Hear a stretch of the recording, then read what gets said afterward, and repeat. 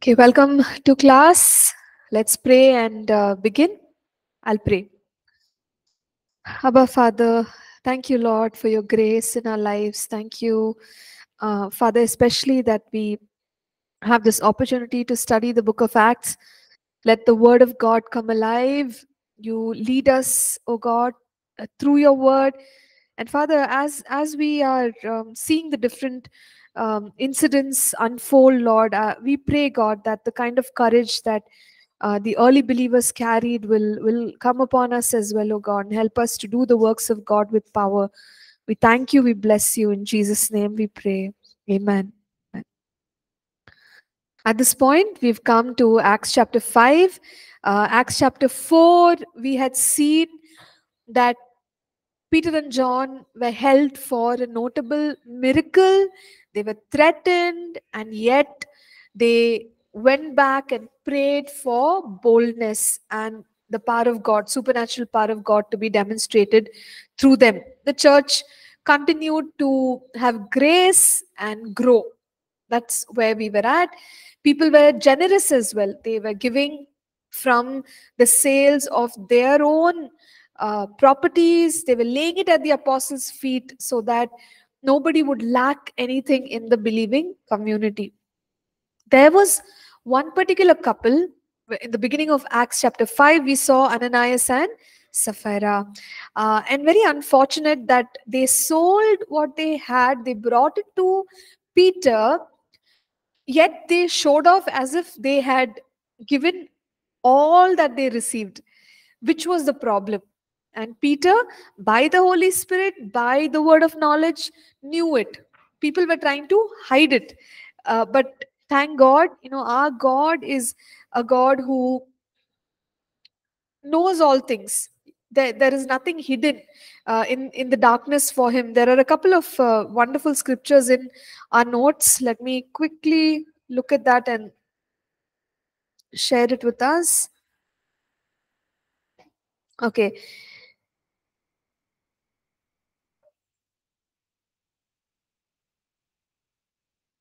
Yes. Matthew 10, verse 26, which says, "For there is nothing covered that will not be revealed, and hidden that will not be known." Hebrews 4, verse 13, "And there is no creature hidden from his sight, but all things are naked and open to the eyes of him to whom we must give account." So while people thought that they could escape by lying, at this point they're not able to. And we also ask the question, why did Ananias die immediately? Peter told him his mistake. And verse 5 says, "Hearing these words, fell down and breathed his last. Great fear came upon those who heard these things." Reason was that it was an environment of revival.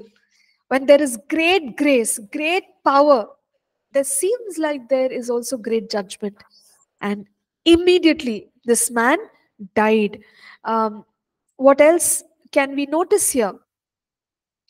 He and his wife, both of them were the people who wanted to deceive deceive God's people. This kind of deception, what does Peter actually say to them? Verse 4, let's look at verse 4 here. "While it remained, was it not in your own control? And after it was sold, was it not in your own control? Why have you conceived this thing in your heart? You have not lied to men but to God." So he says that they lied. They lied to God. And verse 9, let's look at verse 9 here. He says, "You have agreed together to test the Spirit of the Lord." So test the Spirit of the Lord and lie to God. Do you think these two things are wrong? Yeah, very serious, very serious. By now, there are uh, almost about 12,000 people who have joined the church. The church community has grown. God is doing a powerful work. These people have seen God's wonderful work. But what is it that they're lacking? There's something that they're lacking. Fear of God. Fear of God. No? So that's very dangerous. In our Christian walk with the Lord, reverence, honor to the Lord, and walking in the fear of the Lord. The fear of the Lord is the beginning of wisdom, the Bible says. We can try to do great things for God, but if we don't have the fear of God, it's dangerous. It's very dangerous. And these people, Ananias and Sapphira, in such a beautiful growing community, having seen the wonders of God, are lacking the fear of God. And they lied to God, they tried to test God. But as we just saw, nothing is hidden from our God, to whom we must give account. And so judgment was almost instant. Ananias fell down, verse 5, and he died. And young men came and they carried him out and buried him. So a death has happened in the church. Verse 7, it says, it was about 3 hours later when his wife came in, not knowing what had happened. Strange, isn't it? 3 hours and she didn't know. Today we have WhatsApp and everything goes like that. But 3 hours and she didn't know that her husband came under judgment. She comes and it's as if God is giving her a chance. And Peter is asking, tell me whether you sold the land for so much. She could have spoken the truth. But what did she do? She said, yes, for so much. She lied also. Peter gets really angry. He tells her, how is it that you have agreed together to test the Spirit of the Lord? Okay, so both husband and wife in this situation, we always talk about the power of agreement and how beautiful it is, but they used it for the wrong reason. They used it to lie to the Holy Spirit and to deceive God and his people. So he says, you've agreed together to test the Spirit, and there's judgment on her also. He says, look, those who just buried your husband, they're coming back and they are going to take you as well. Verse 10, judgment. Then immediately she fell down at his feet and breathed her last. And the young men came in and found her dead. Verse 11, once again, great fear came upon all the church and upon all who heard these things. So, when judgment takes place like this, there's a fear, right? Like, oh my goodness, God is real. We cannot play around with God. And that was the message that went out loud and clear.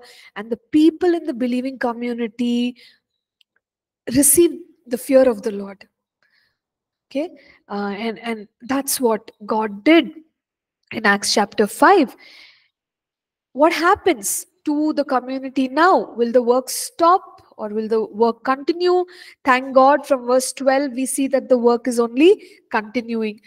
We have instances where miracles were still taking place. So there were many signs and wonders. Verse 12, people were continuing in prayer, so all were in one accord. Verse 12, there was respect for leadership.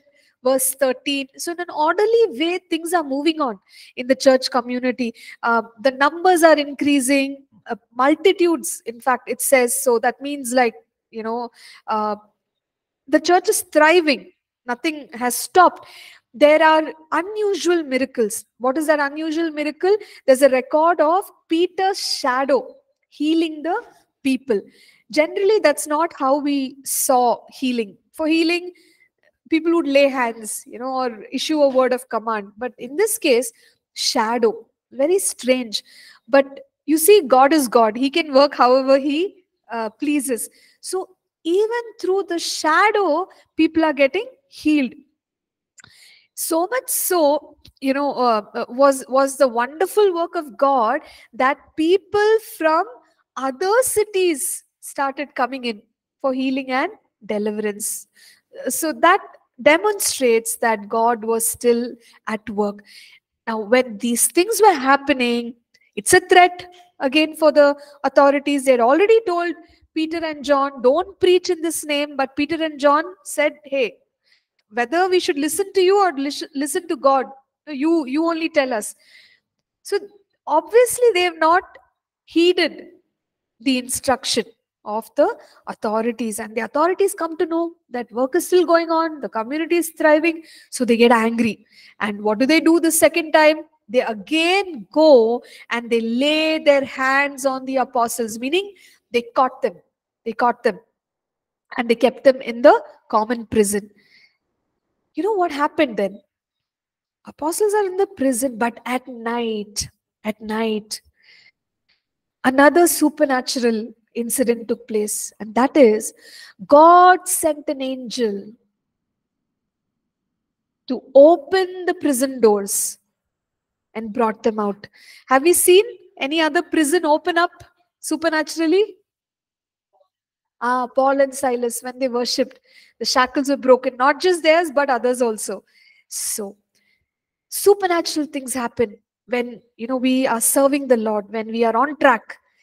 Apostles are on track. They're not doing anything which God is displeased with. And so there is a miracle of an angel going and setting them free. Now, we may think that the angel has set them free and, they'll be happy to go back home and maybe take a rest. Right? But there's an instruction from the angel in verse 20 where the angel tells them, go stand in the temple and speak to the people all the words of this life. So it's like taking them out of the prison, sending them back into the battlefield. Why did God do that? God could have given them a rest. Okay, you escaped the prison, guys, go home, sleep. Okay, or eat something nice, take rest. No, they are released back into the work of God. And think about the boldness that they would have needed. If they go to the temple, everyone will look at them. Authorities will again see them. They'll be in danger again. But they were bold enough. They went back and, they went back to the temple early in the morning and taught. So the authorities were furious at this point. And they were wondering like, how did these people come out of the prison? So there is an account of this person by the name Sadhu Sundar Singh that apparently, he was thrown into a well and it was locked. It was locked. Like they throw people so that they can die there. But supernaturally, like there was a rope or something that came in. I don't know the details of the story, but it is to this effect that he comes out of that well, okay, and the people who put him in the well are questioning, how did this happen? Who among us has done this? And the funny part is, the access to the well, the keys of the well were on the main person's belt. So there was no way that anyone had the keys for them to open the well and for him to come out. But but God did it supernaturally. He actually brought him out. And it was very clear for the people because keys are with the main person. So it never went anywhere. How did this man come out? So there are times when God does these amazing things of even bringing people out of the prison. And he has done it for the apostles, and later on we see for Paul and Silas.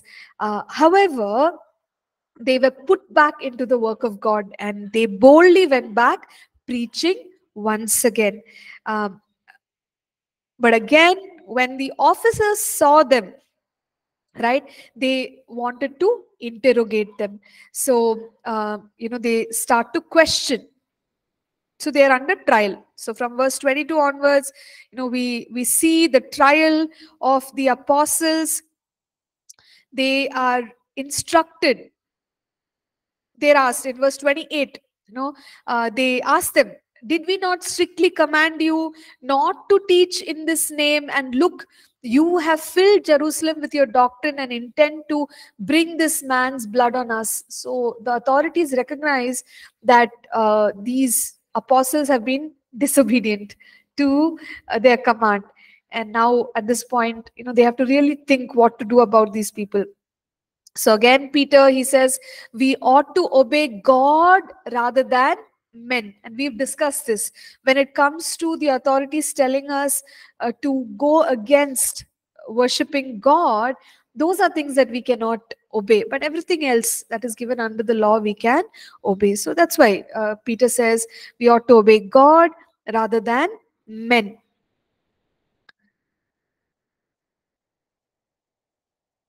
And again, he talks about the greatness of our Lord Jesus.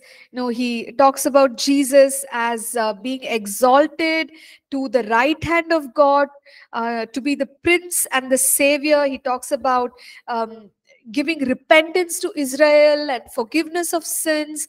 And he also talks about the fact that the apostles, are witnesses to these things. And he's bold. He's bold before the people. But now what happens is there is a discussion among the authorities. Now they are discussing. They don't know what to do. Okay. And whether to imprison them, whether to kill them at this point. So it's a tricky situation. So what exactly is going to happen is what we have to look at. But something interesting. See, the first time they were in trouble, they were in the prison. How did they get rescued? By angels. Okay, done. Now, the second time, okay, God is working through one of the leaders there. And who is that? He's this person called Gamaliel. And it's unusual. They were literally ready to kill the apostles. But at that time, the wisdom of this learned man, Gamaliel, they heard him out. So from verse 38 and 39, this is what Gamaliel said. Can someone read it out, please? Verse 38. 38. And now I say to you, keep away from these men and let them alone. For if this plan or this work is of men, it will come to nothing. But if it is of God, you cannot overthrow it, lest you even be found to fight against God. Yeah. So Gamaliel in all his wisdom, see, firstly, he's very well respected. Who was trained under Gamaliel? Paul. Paul was trained under Gamaliel. So he says, he gives the example of another man who was a rebel, who led many people astray. But he takes his example and says, see, that man, he was destroyed, and the people who followed him also, because it was their own agenda. But if what these people are doing is similar, they will get destroyed. You don't worry about it. Why are you trying to fight this movement that is taking place? But suppose what is going on is not a human thing.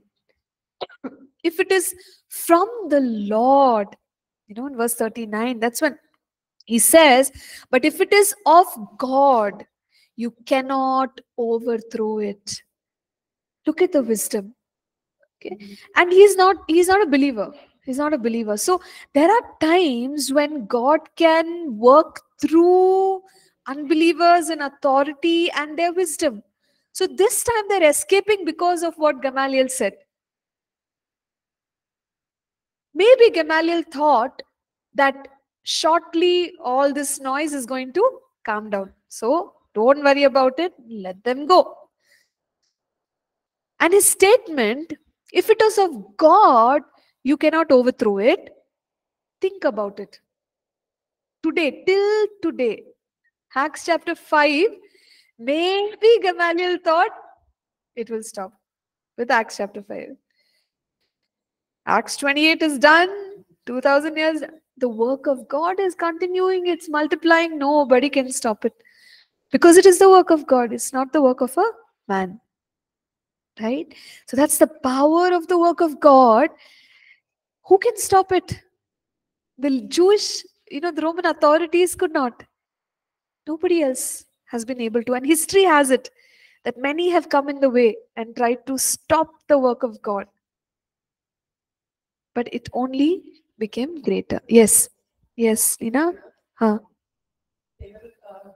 Following the Old Testament laws and Yeah. commandments, suddenly to stop all those things and to do the thing, it will be very difficult for the people, no, for the learned people, and Yes. only people. I mean, it's believing is kind of very difficult from a human perspective. Huh, huh, huh. So Yeah. they have following it from centuries. Like no, they have given that most importance to that. Suddenly, you're telling no, everything has changed for the Pharisees. Yes, So yes, yes. difficult, like Yeah, it is hard, and especially because their life is based on that tradition. But it's not impossible. It's very hard, but it's not impossible. See, we must pray as Jesus taught. I mean, as Paul wrote, it's 2 Corinthians 4:4, where we must pray for the eyes to be open. That Satan has blinded the eyes of these people. So they are sincere, they are religious. However, they're not able to see uh, the truth about Jesus, the gospel. So pray for their eyes to be open, pray for their hearts to be softened, pray for the Father to draw them to Himself, and pray for an encounter. Paul is a student of Gamaliel, so he comes from similar traditions, but how God touched him? Yeah. We are not saying that it has always got to be an encounter of that kind, but what we are saying is they can accept and their lives can change, but God has to do a work in their hearts. We must keep praying for it. Yeah. And is it hard? Answer is yeah, because from morning to evening, their rhythm, everything is based on their traditions, and now suddenly we are saying no, you believe in Jesus, and you believe things differently. The whole life is going to change, but God has done it and God can do it. We must pray for such people. Okay. Yeah. So maybe that's why they were so strict not to let the gospel be proclaimed. But in all of this, we are seeing miracle, then we are seeing persecution, then we are seeing the church grow, then we're seeing matters happen within the church. Till now it was from only outside, persecution. One thing we saw happen within the church is that deception of Ananias and Sapphira. So as the church is growing, there are challenges inside also. But for the leaders, we need wisdom in a growing church community to guide and lead the people in the ways of the Lord. But thank God the apostles had that kind of wisdom and they continued. So at this point, when the second round of persecution seems to be upon them, after listening to Gamaliel, the authorities decide it is better for us, we'll just beat them up. Again, like a threat, tell them don't speak in the name of Jesus and let them go. So, second time, they are escaping out. Okay. They came out, and verse 41. Can someone read it out, please?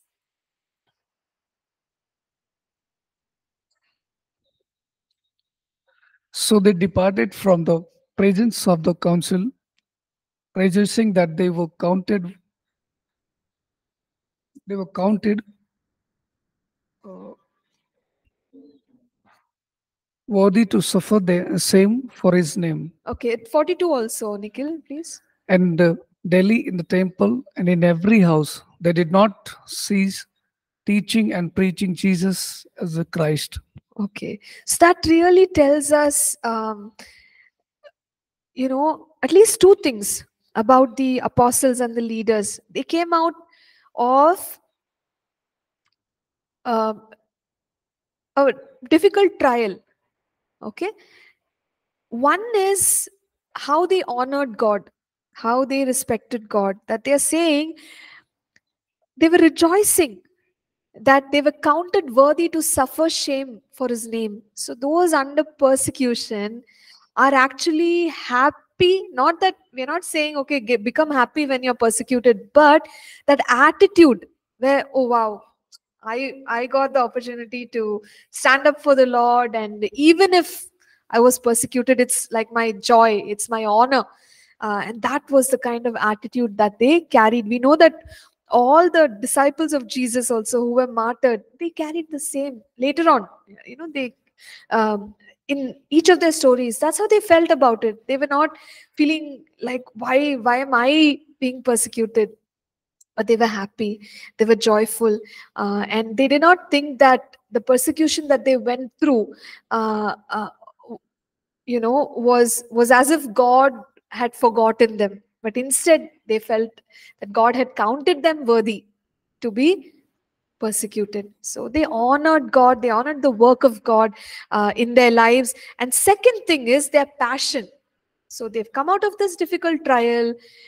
Instead of stopping the work, they are going to the temple daily, house to house, did not cease teaching and preaching in the name of Jesus, and that Jesus is Christ. So their passion did not reduce. Their honor for God and their passion for God continued. And that's a huge lesson for us.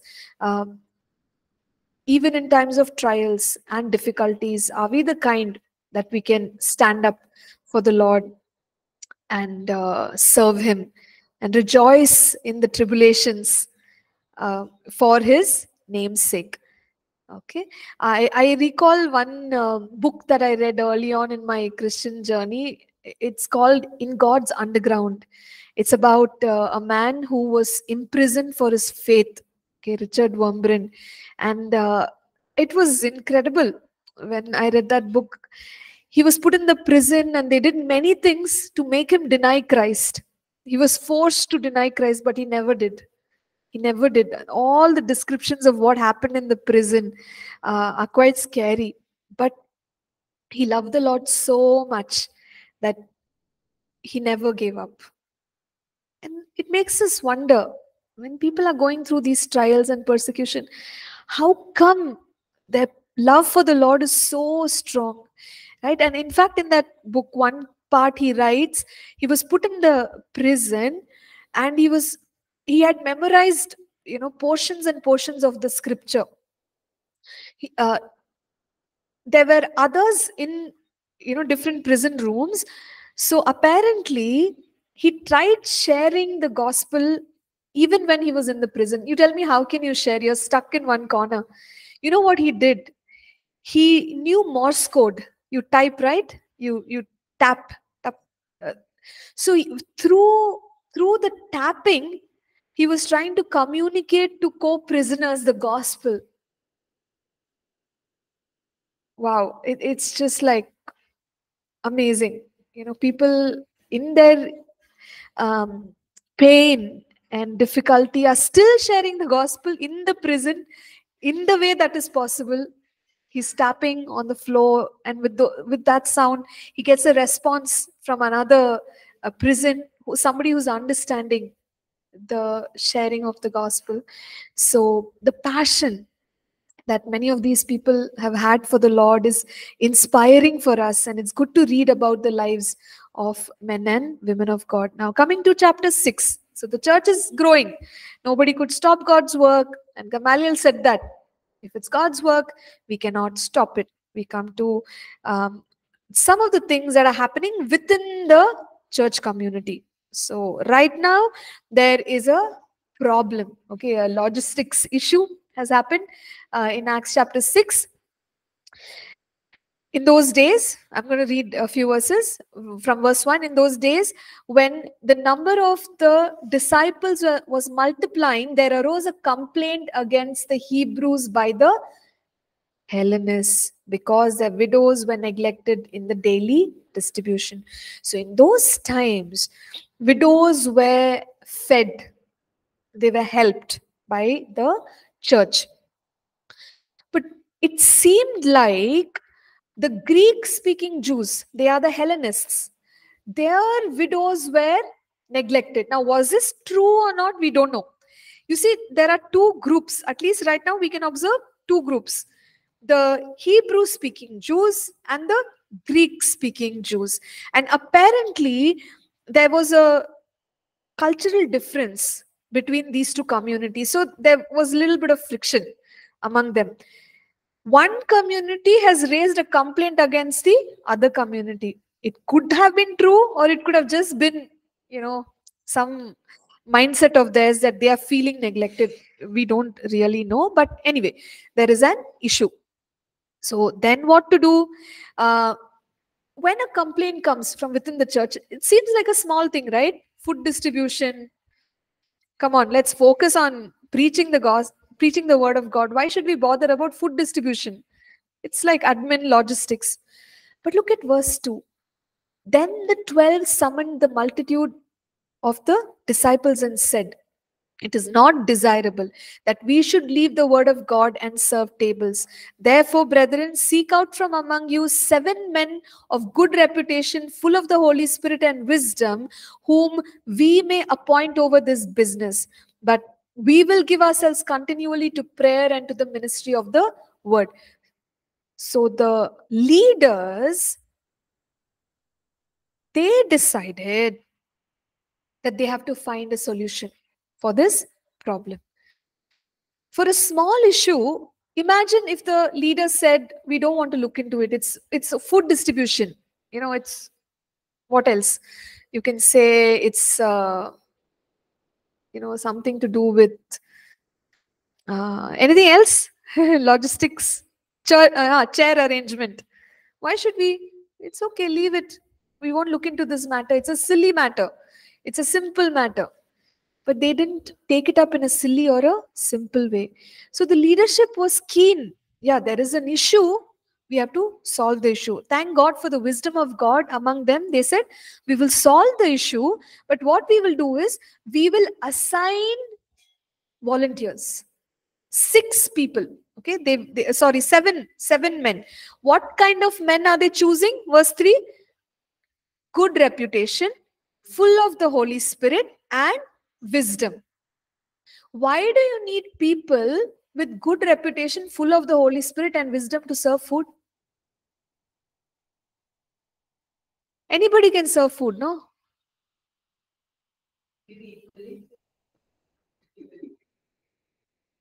Oh, equally. Yeah. Okay. No, but you need so much, like full of the Holy Spirit, good reputation. Yeah. So, see, they wanted good people with good testimony, because even a volunteer to serve, they chose like this in church. So that really shows us how we must engage volunteers, not randomly, but those who have a good testimony and who are serious about God and they work with God's wisdom. Such people we have to put in charge of tasks. So that's the way they try to solve this problem. And what else do we see? We are seeing the emergence of what we call as church government. Earlier, it was only Peter. Peter will stand up and he'll speak, and that was it. Then slowly we saw Peter and John come into the limelight. Then later, the apostles, they laid hands on the apostles. Now what is happening is, when the church is growing bigger, there is a need for more people to come in and help, for a church structure. So at this point, they are engaging volunteers. Volunteerism has started. But there is a way in which they went about it. They chose people who were godly, not randomly. So they chose godly people. And what did they decide? They decided that they will engage in the ministry of the word, prayer and ministry continually. So that also shows us, those of us who are engaged in preaching, teaching, how much time we must dedicate into the study of the word, right? We can't let go of that and put our energy into other things. We can always, if there is something else which is important but someone else can take care of it, it's okay to delegating to volunteers. So that's what we are seeing emerge here in the church now. So the government, the church structure, where we have a set of volunteers. So when they came up with this decision, look at this, verse 5. It pleased the multitude. It pleased the multitude.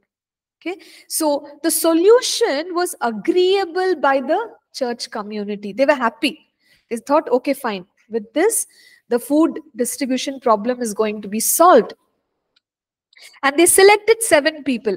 So their names are written here.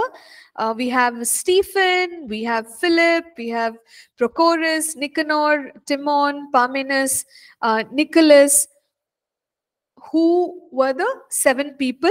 They were brought before the apostles. The apostles prayed, and then they appointed them to this work. What does it say about Stephen? Yeah, full of faith and Holy Spirit. That means he's quite a mighty man spiritually. Okay? Can we appoint mighty people to do food distribution?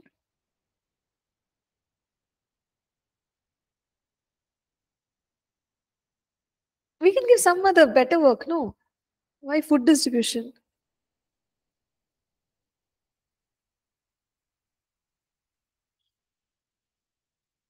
Okay. See, God has a call on everyone's life. No matter how, what we are called to and how great our faith and all, God has a journey that He puts us through.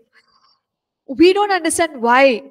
A mighty man like Stephen, full of faith, full of Holy Spirit, God is saying, Stephen, you first serve the food. Okay? We don't know why. Because God has a season of preparation in all our lives. We may be looking at a great call and saying, God, I am called to impact the nations. God is saying, all that's fine. Today, you please serve the food. Okay? But that's how God works in our lives. We cannot short circuit God's process. Philip, later we'll see. When we come to Acts 21, Philip the evangelist. But right now, volunteer Philip. They all have a great call of God on their lives. Stephen became a martyr. We'll see in Acts chapter 7. However, God did not short circuit the journey, the preparation time. God allowed them to do different things. And thank God for these committed men of God who had a good testimony, full of faith, filled with the Holy Spirit, and they did a good job. So, again, when it comes to selecting volunteers, this is about their spiritual characteristics. We must be careful about where they are at spiritually. But also, we must check the ability as well. What does that mean? Are they capable? Why were only these 7 selected? They must have been good spiritually, and maybe they were good, ability wise, being able to serve. So, 2 things we have to check. Spiritually, how are these people? And can they do what we are asking them to do? Like, for example, if we are putting somebody to lead worship, can they lead worship? Are they skilled? Are they equipped? Will they be able to? Are they anointed to do that? These are the questions we have to ask. Just because someone's spiritually good, what if they are not given the ability to do it? They're not graced to. Like, let's say we put somebody to share or preach. They're a good person, very spiritual, but not able to preach or share. They won't be able to do that work. So both are important. Look for the spiritual capability as well as the natural ability, grace that God gives for them to do the work. Anything? Question? Huh. How could we know that person is a spiritual or not? Mm-hmm. Okay, so see, as leadership, one thing we can do is observe. More than when they are appointed to do something just in their regular coming to church and all, we can see so much about a person and their attitude. So that helps us recognize that this person, they are capable spiritually as well as ability wise. Okay, so observe as a leader. We must not do things blindly, because it will hurt the whole church community when we are careless in appointing volunteers, leaders. So observation, Chira. Okay. Yeah, please. Like so many people we see sometimes like they're very good like in time to come congregations, Mm, or like we can see like while leading worship, mm. it's like they're very different person, but in a personal life they're literally very different. I know. So like how to manage with this kind of people, or like what to do when we Yeah. found someone like this? Yeah, yeah. So see, that's why we are saying, no, it's better to wait. It's better to wait till you find someone who is genuine, and who's not playing this, double game here and there. So even if you don't have a skilled person to lead worship at this point, you have somebody who's very, who's learning, but their attitude is right. Better to appoint that person than to appoint somebody who's so talented, but at the same time they have other things going on, away from the stage. So as a leader, it's a tough call. It's a tough call, tough decision that we make. But what to do? Because spiritual, like we saw, right? Good report. Good report means what? Everyone says about this person, good reputation. Reputation is what people say about you. So not just between God and me, but what are people saying about this person? It is important. Yeah, ma'am. Cause like so many time I saw like many people's, because they're very good to lead worship, Yeah. and in congregation ways they're very good. Yes. So Yes. Yes. people Yes. just see them as the ability like that. Like what we are learning now, it's like totally opposite. Yeah. Like good reputation, they don't see anything else. They're just in, oh, this guy can lead worship. Okay, let's appoint them. Even like in our areas, like it's happening. Yeah. That's why. See, attitude is more important than ability. Both are necessary. You cannot do the work without ability or without attitude. Both are important, but attitude is more important than ability. Ability can develop. You can train a person with a good attitude. Their ability can increase, but you cannot do it the other way. If ability is there and attitude is bad, you work with them, nothing will change. Unless they are willing to make the change. Okay, so we have to look into these things, because overall, the church community will be affected if you put the wrong people for volunteering. Okay, all right. So, as a result of the apostles solving the problem, there was a problem, but they solved this simple problem, food problem. What happened? Verse 7, it says, the word of God spread, and the number of the disciples multiplied greatly in Jerusalem, and a great many of the priests were obedient to the faith. So, whenever church leadership, we steward the community well, it will result in growth. It will result in increase. Imagine in Acts 6, food issue is there.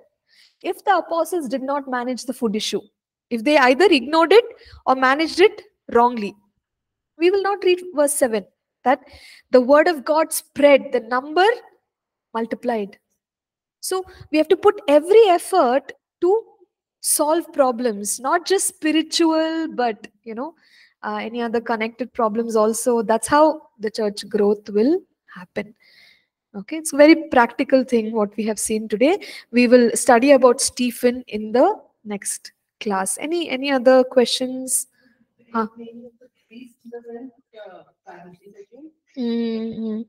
Yeah, so people turning to the faith is how we can look at it. So external persecution, inside the church challenges, but either way, when we are walking with the wisdom of the Lord, the work is expanding, increasing, and God's word is spreading. Okay, so if there are no questions, yeah, then we can pray and close. Can someone from the class here today lead us in prayer?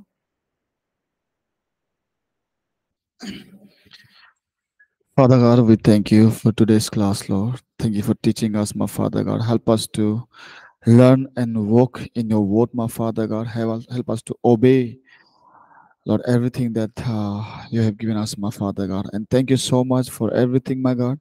Thank you for my Jesus. All glory belongs to you. In the name of Jesus, we pray. Amen. Amen. Amen. Thank you, Chira. Thank you, everyone. So we will stop for now and continue on Monday.